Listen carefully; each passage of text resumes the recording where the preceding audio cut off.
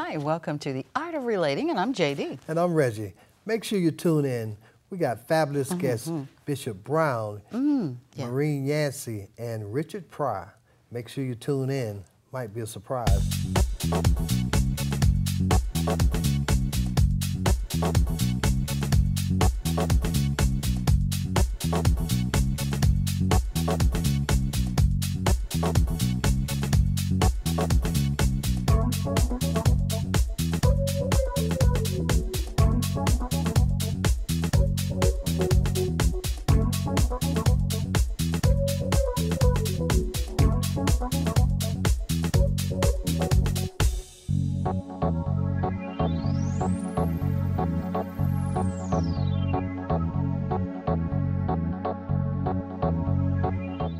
We got a very special guest with us today, Miss Maureen Yancey.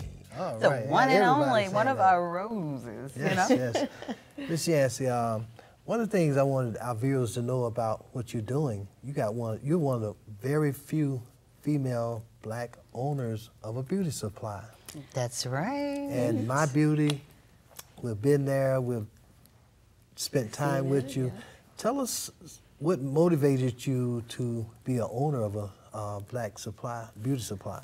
Well, first of all, thank you for having me on the show. It's a pleasure, yeah. There were a couple of things that motivated me. Initially, I was looking for an industry to get into outside of my IT industry that was recession-proof. That was the first thing, in a nutshell. Secondly, when I moved to Atlanta, I noticed a huge disparity between how much of the African-American dollars are going into the beauty supply industry and how much of it we don't own.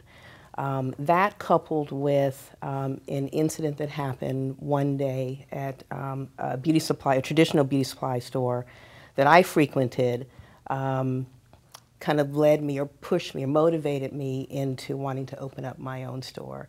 I just noticed not only the disparity, but there's just an overall lack of respect, lack of product knowledge, and this is an industry that the African American pioneers, owned, and it's something that I feel really strongly about, taking back a little bit at a time. Because we were talking about that, Yeah. remember? I guess- How they just seem like they're just everywhere else Yeah, other but than I in our guess own too, neighborhood. I guess too, what you said that made me think then, you go into certain stores, they really don't know what product is good for each individual. That's 'Cause right. Everybody, That's right. women of color, men of color, everybody hair texture is different. That's right. So, That's they're right. just trying to sell. That's exactly right. But one of the things I want to say that made me feel so very comfortable coming in your place, it wasn't no monitors on me. Yes. They didn't follow me up and down the aisle. Anybody that's been into certain beauty supply places, Right. you go in and you're like a criminal as soon as you walk in. Yeah. The monitors Yes. on you. If you walk down the aisle, they follow you down the aisle. They Right. watching you, and Yes. I felt so comfortable coming into your store. You got all of the supplies That's for right. our Yes. individual, Yes. women of color, men of color. Yes. And Caucasian. And Caucasian. I am a You are- Oh yeah, multi-ethnic. I yes. mean you you got cross it the for board. everybody, but you got Yes. knowledgeable people there. Yes, absolutely. And yes. and that's one of the things I felt great about coming in. And, Yes. and JD, Right, 'cause you had a great experience All there those too. the products that you have, Yes. they're just fabulous. Thank you. And your shelves are full. Yes. Location is wonderful. Yes. There's no reason that nobody can get there. You can easily get there. The ambiance is wonderful. That was yes. That's the main thing. That was because important to I'm me. like Reggie. And in our race, and I'm sure in others as well, but I can only speak for our own. When you go into a place of business and you're spending as much money as you do. Yes. Because we spend a lot of money on hair products. we do, yes. Makeup, hair, clothing. Jewelry. All of that. We Yes. spend a lot of money on it. Yes. I don't want to come in and I've got $1,000 that I want to spend and I'm there to buy and you're in my face like this, Yes. or you're pretending that you're doing something over there and you're spying on me, but I then still go ahead and spend $1,000. Right. And instead of you being nice, you'll be nasty or snip it. Yes. And when I come out there, I mean, it was wonderful. When we first talked on the phone, it was just pleasant. I was like, Yes. yay. I kept on trying to get you. And finally, we got a chance to talk. Yes. And it's been an A positive thing ever since. Yes, and then I you like have Miss Love there, Yes. who is your floor manager. And- And she is fantastic. And not only that, she's able to do hair. She's very good at it. She Yes. won't just do something that's just crazy. Right. Yes. She will make you look good according Yes. to you. Yes. You know, and so it's such a comforting. And then the lotions and things that you found in there was unique for men. Yes. I want to, so much we can talk about. We're going to have a lot of your information on our website. Yes. But one of the things I wanted to ask you, what continue to motivate you in what you're doing, and where do you want to take My Beauty to? What's the next level for My Beauty? Well, what motivates me, well, what's important to me is, you know, as you touched on, is customer service. I am a huge advocate of providing the best customer service because it's lacking in the industry. I wanted a warm ambiance for a great shopping experience. And no, we're not all up in your face, but you are monitored. Yeah. I mean, I can see you, but I'm not going to follow you, Yeah. you know, for security purposes, obviously. But I really want to take My Beauty to a higher level. I'm involved in and want to become more involved in community events. I am in talks with Dress for Success to provide, you know, hair and hair restoration needs and hair product needs for, you know, the women that Dress for Success helps. Right. I do provide products to cancer patients for hair restoration, wigs, you know, extensions, and any type of beauty product, you know, on a charitable basis, you know, or a highly discounted rate. So, so I'd like, you know, I do food drives, clothing drives. You know, one of the things like things that. I want to let everyone know, you are just as beautiful inside as you are outside. Thank you. Wanting to give back, you know, you stepped out on faith. Yes. In opening up My Beauty, and you continue to step out to help other people.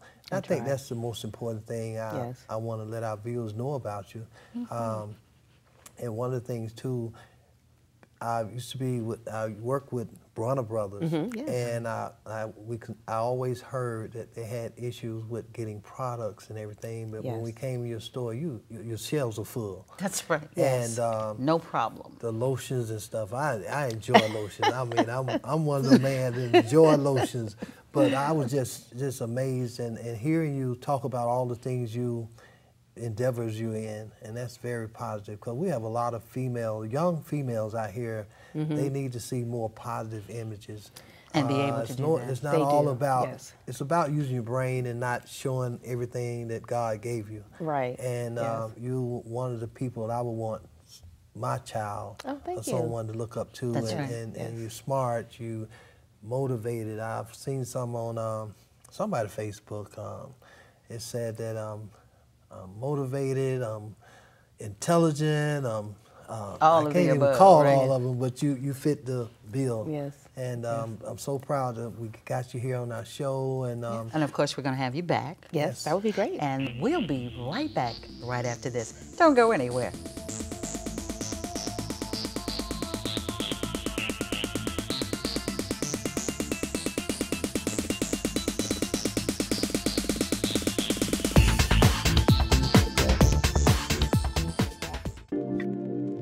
Dr. Linda Kelly, Cobb Wellness and Aesthetics. Renew, rejuvenate, and restore inside and out. She's located in 1905 Woodstock Road, Roswell, Georgia. And her phone number is 770-649-0094. That's 770-649-0094. Dr. Linda Kelly, Cobb Wellness and Aesthetics. My Beauty, beauty supply, where my beauty is your beauty. Female minority-owned beauty supply retailer, Maureen Yancey, honored as one of the top 25 women of Atlanta with Rolling Out magazine. Open 6 days a week. We're located at 5514 Lawrenceville Highway, Suite C, Lilburn, Georgia.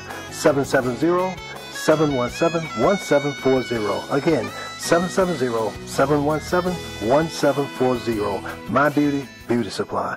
Hi, I'm Dr. Stephanie Rimka of Brain and Body Solutions of Atlanta, Georgia. I'm the founder of a holistic wellness practice that creates a healing playground of fun brain therapies, joyful nutrition, and relaxing chiropractic care for the entire family. We focus on hard-to-treat conditions such as autism, ADHD, anxiety, depression, as well as peak performance and life enhancement. For more information, if you're looking for hope for yourself or for others, please go to our website at www.brainandbodysolutions.com. Thank you.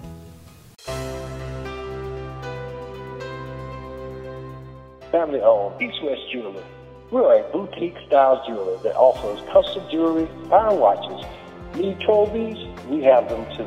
East-West Jewelers, located at 3005 Peachtree Road, 404-869-9935. East-West Jewelers. Come check us out.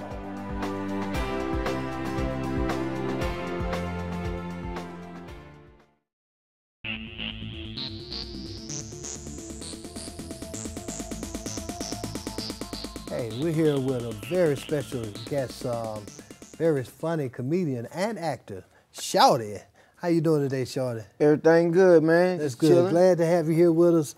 One of the things I want to ask you about, how did you get started in comic? Oh, man, getting started in comedy was crazy. You know, I grew up in the inside of Atlanta, inner city. Okay. And grew up family life, street life, you know, trying to find myself. Found myself out there doing some crazy things. Okay. And at the point of 17, I realized that's like, you know, I ain't about this life. This ain't what I want to do. I got in a little trouble.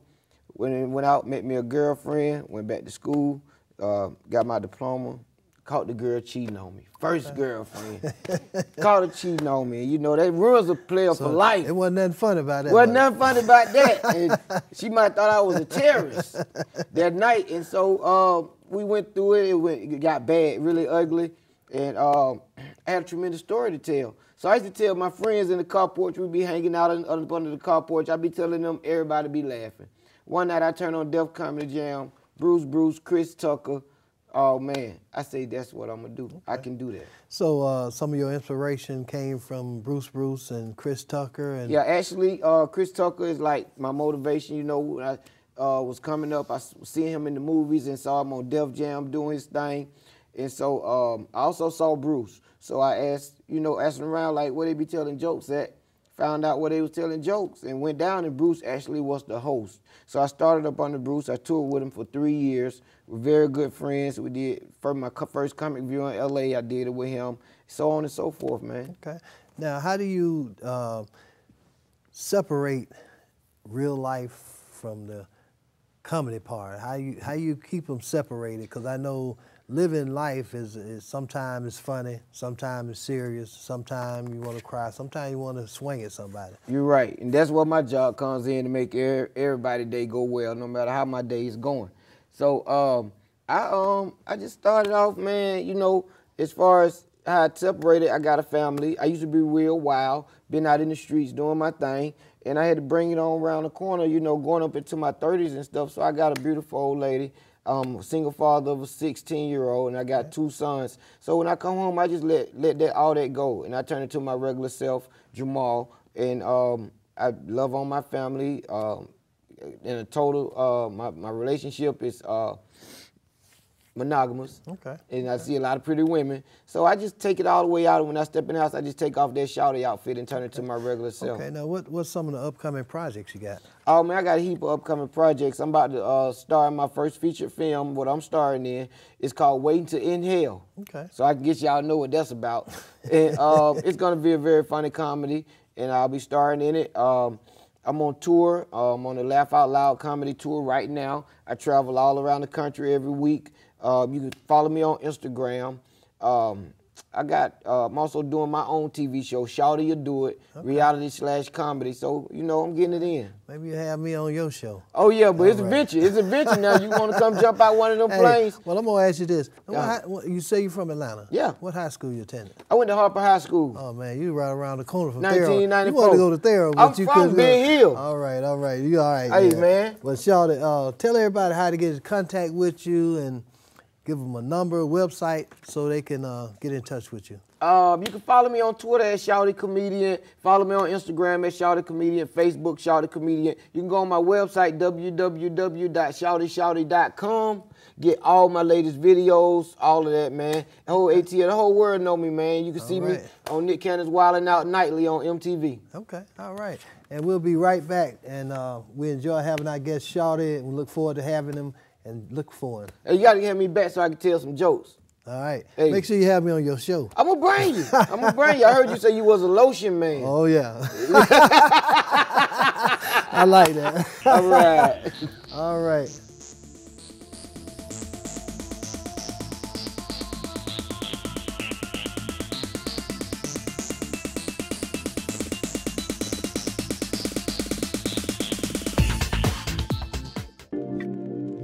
Dr. Linda Kelly, Cobb Wellness and Aesthetics. Renew, rejuvenate, and restore inside and out. She's located in 1905 Woodstock Road, Roswell, Georgia. And her phone number is 770-649-0094. That's 770-649-0094. Dr. Linda Kelly, Cobb Wellness and Aesthetics.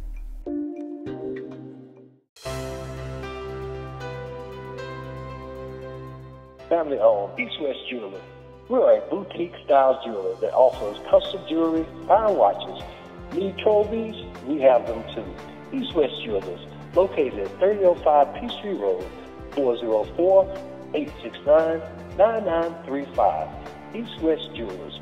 Come check us out.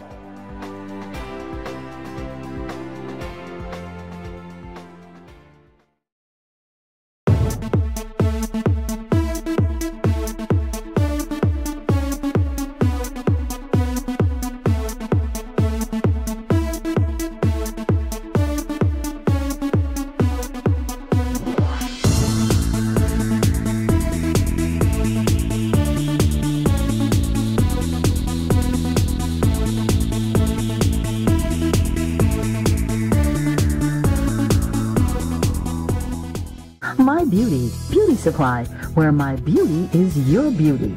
Female minority-owned beauty supply retailer. Maureen Yancey, honored as one of the top 25 women of Atlanta with Rolling Out magazine. Open 6 days a week. We're located at 5514 Lawrenceville Highway, Suite C, Lilburn, Georgia. 770-717-1740. Again, 770-717-1740. My Beauty, Beauty Supply.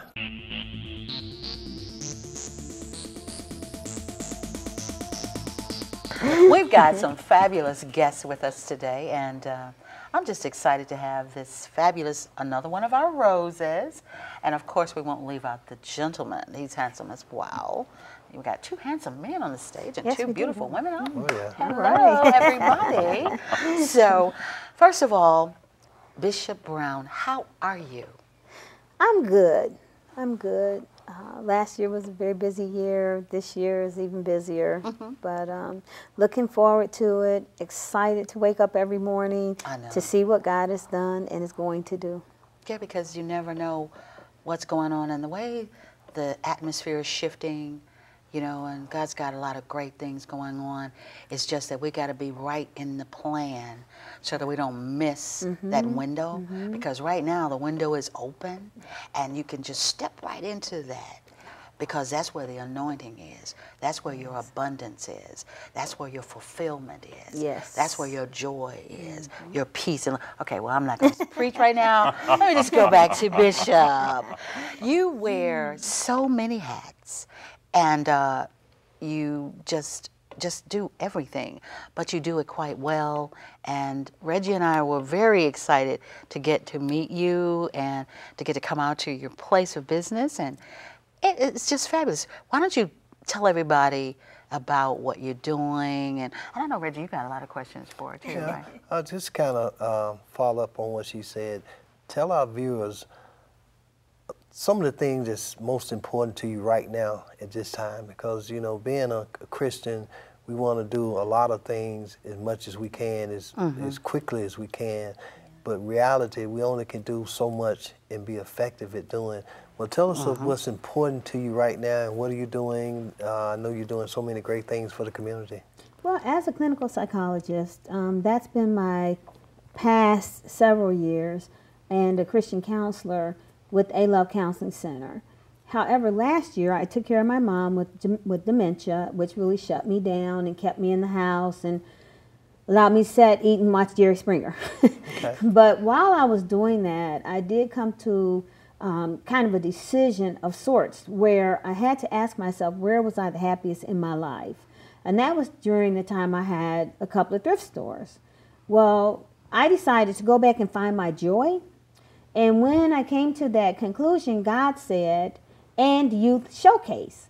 Well, I had no idea what that was, but if he wanted to tack it on, that was fine. I'd figure it out sooner or later. So we decided, a girlfriend of mine and I, to go and open a thrift store. So we took over the Kingston Meat Market building in the Penley Plaza, where the Georgia Department of Labor is on Covington Highway. And we had a whole lot of challenges with the building because it'd been empty for several years, and it was just horrific because it had been a meat market and slaughterhouse. So we spent all of our money up front just trying to get the building prepared to be able to walk into it without wanting to be sick. But when we got in there, some magnificent things happened. One was we met Dr. Richard Pryor, who came in to visit us one day. Okay, and I was talking about our plans to do, as a therapist, historically, Operation Street Harvest, my 20-year nonprofit, we've catered to adults. We've had shelters. We've had $1 million a year food bank sponsored by A&P before they left Georgia. A lot of stuff going on. But during that time I sat at home with my mom, God began to allow me to meditate on the children. Now, 99% of the children that I see don't have a father in the home. Probably 50% are being raised by grandma. Kick door seems to be the favorite job of the day. And just a lot of stuff. A lot of them have dropped out of school, are dropping out as we speak. So God put my focus on you. And what we were in the store talking about this one day, and unbeknownst to me who he was, he said, you know, I think I can help you. And he started telling me that he did the Symphony Orchestra at Emory, and I thought, oh my God, how awesome is that? And then the next day, I was telling someone about how fabulous Richard was, and this lady was standing there very poised and dignified, and I was just in awe of this lady's character. And she said, you know, I read something about you, and I have taught Barbizon for, 20, 30 years, and I got Miss Georgia in place, and Miss Chicago in place, and Miss Teen Chicago in place. Wow. And I want to help. And then the next day, a guy came in, and he was furious because we'd had some T-shirts donated to us. And so I was in a session, and my partner came, and she says, Tonya, there's somebody out here complaining about the T-shirts being his, and he only allowed them to make 50, and they can't donate his merchandise, and he's gonna sue, and he's just going on and on. And I said, just fix it. And so then she came back, she said, can you talk to him? And so he's standing there, and I said, sorry. I said, can you come in? So he came in, sat down, and he's just going on and on about how furious he was about us having the T-shirts in the window. And I looked at him and I said, so what is it you'd like to teach here? And he went, and he teared up. He really did. He teared up, and he said, divine intervention. He said, I've been praying to God to ask how I can work with kids. And I said, well, as I did Richard and everyone else, I say, pick yourself a title and name your program, because this is not about me. All right. So Richard. And so you are the one and only Richard that she was alluding to, right? Yes. I am. And listen, I got to do this, okay? His name is Richard Pryor, okay? What? Well, okay, Pryor, now. Mr. Pryor, tell us quickly about what you're doing, how you relating it to Miss Brown, Bishop Brown. Sure. Well, like Bishop Brown, I too wear many hats. I conduct the Emory University Symphony Orchestra and also the Youth Symphony, which is a pretty large youth symphony program that involves anything up to 150 high school students and also some middle school students. And then, you know, I do various other things kind of involving the arts and serving on various committees and this, that, and the other. So I've got a huge investment in the arts and truly believe in the power of the arts to really help shape lives, you know, be it sort of, you know, young lives or adult lives, you know, and I've seen that in practice. And so, you know, certainly our involvement is, you know, to design youth arts education programs, particularly compensating for the reduction of those programs in the high schools. And so, you know, it can't just all be about the basic building blocks of education. You've got to allow, you know, kind of the heart and the soul to sort of develop and appreciate things through And that would be some of the things that we would probably try to implement with Roots House too. What do you think? Yes. We'll definitely be having you back, and we want to gotta have you talk back. about it because we have a project called Roots House for homeless moms and children, and we talk about helping our kids, and that's one of the things we need to give them something positive. Not just sitting them down in front of a computer or sitting them in front of the television, but teach them something where they get a peace of mind. And Bishop Brown, one of the things I wanted to give you a applaud on, in your thrift store, people can come and do their community service through your store. And I think that is just fantastic. Wonderful. We are partnering with Hands on Atlanta with that and United Way. And I just would never have believed the amount of labor that we're getting through those programs, especially Hands on Atlanta. I love them so much. We have people calling every day. So usually in our store, even though we haven't quite opened the doors yet, that will be next Monday. But usually in our store, we have 6 to 7 volunteers a day from Hands on Atlanta because they need to do community service. And it's interesting because we have sororities and fraternities that do community service. We have people in the neighborhood that just want to come in and hang out that volunteer community service. Older women who are bored who just want to come in and do community service. Bishop Brown and Mr. Pryor, I'm so glad y'all came by to visit us. We'd love to have you back and let everyone know about what great things you're doing. Continue to do them. And you God-sent people, and we're just thankful that you came into the JD and Reggie show. We look forward to having you back. Thank you. You're welcome. Make sure you tune in next time on The Art of Relating with JD and Reggie.